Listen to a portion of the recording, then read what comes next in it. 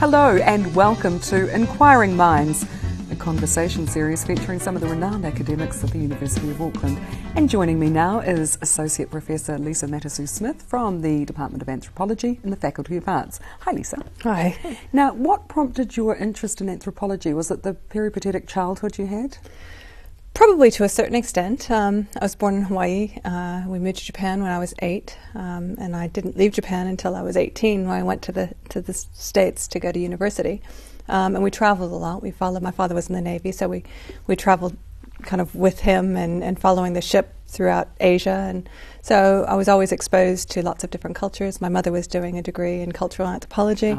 So it very much was a part of my life, kind of the recognition and acknowledgement of variation, but I was really interested in trying to understand that.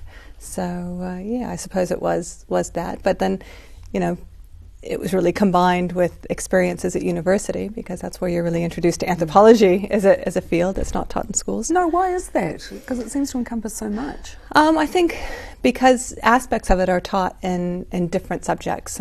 You get a lot of anthropology and kind of history and social studies. The human evolution side of things is taught within biology.